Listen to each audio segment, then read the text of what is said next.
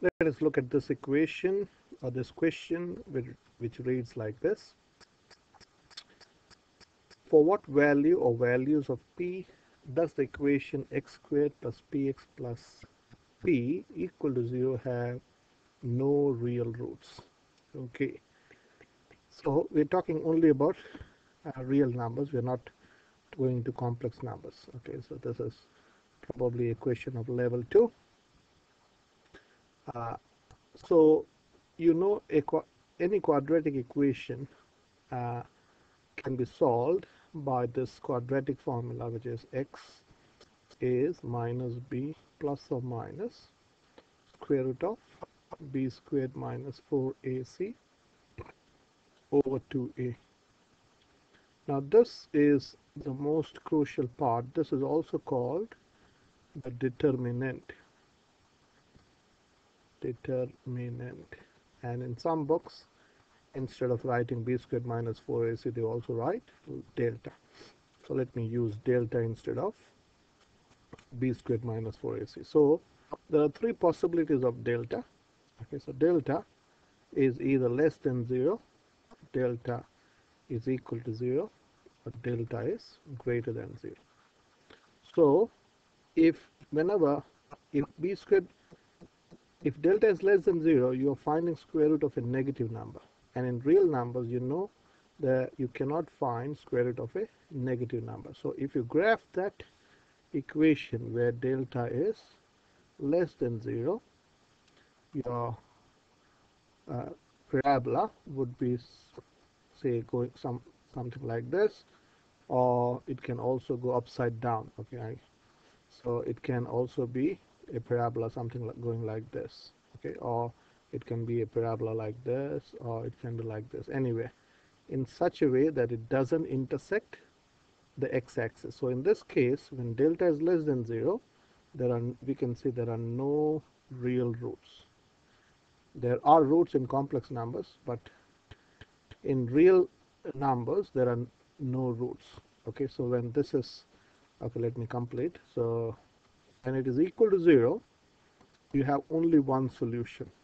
Okay, so your parabola probably may look somewhat like this. It's just passes through one point. So this is this case. Okay, so here you will say only one root, and if it is greater than 0, that's the most common type of parabola that you'll see, intersecting the x-axis at two different points. So this is one example. This, you say there are two different distinct roots. So this is, say, x1 and this is x2. And how would you describe this? There are two distinct roots, or two real roots, two distinct roots. Okay, so these are the three situations in real numbers. That is, a parabola either doesn't intersect the x-axis, there you say there are no real roots, it just passes through one point. Okay, and then in that case, b squared minus 4ac will be equal to 0. You describe it like only one root. And this is the last case. Okay, so we are talking about this type. So basically what they're saying is, this equation, if you graph it, it will be a parabola like this. So they're asking, for what value of p does this have no real roots? So it is not one value, it will be a range of values. Okay, so let me write the equation. X squared plus px plus p is equal to 0. So first let me decide what is a, b, and c. So my a is the coefficient of x, which is 1, b is the coefficient of x, which is p, and c is the constant, which is again p. So we know that there are no roots, so we also know that delta is less than 0. So let me write that again. No real roots. It's always good to write and remind yourself. This implies delta, which is b squared minus 4ac, b squared minus 4ac is less than 0. So which implies, I know b is p, so that is p squared minus 4 times 1 times p is 4p is less than 0.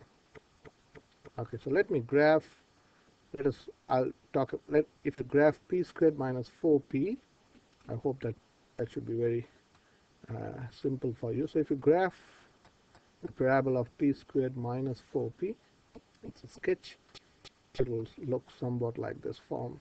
If you factorize this is not drawn to sketch. So these are the two roots. I hope you can see that very clearly. When you factorize this, when would this become 0? When p is 0 or when p is 4? That is 4 squared minus 16 minus 16 is 0. So this is 0 and this is 4. So now this is the graph of p squared minus 4p. This parabola is the parabola of this equation. So now you have to think, when is this parabola becoming less than 0? Okay, so this is at 4 and so at 0 and 4 the parabola becomes 0. So the question is, when is this becoming less than 0? So well, I can say this, we're talking about this part of the parabola. We're asking you for this part of the parabola, what are the values of p?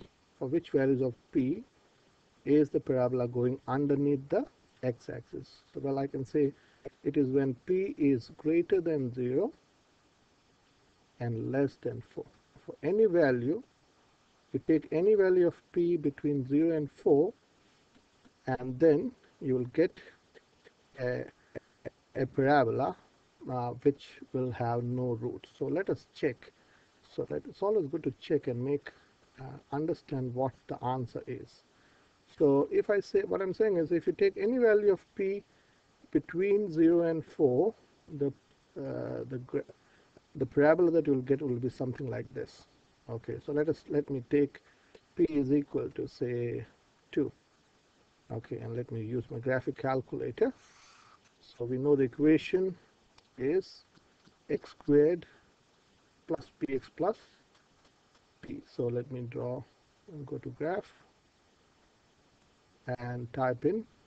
So we know this is our equation, so I'll type in x squared plus 2x plus 2 and then see what's happening. Can you see this is above the x-axis? So let me change the 2 to say 5. It's delete, and this should also be 5 and delete. You can see what happens. So it has got two roots. What happens, let me take one more. What happens if it is x squared plus 3x plus 3? Again, it has no roots. Hopefully this video has been helpful. See you in the next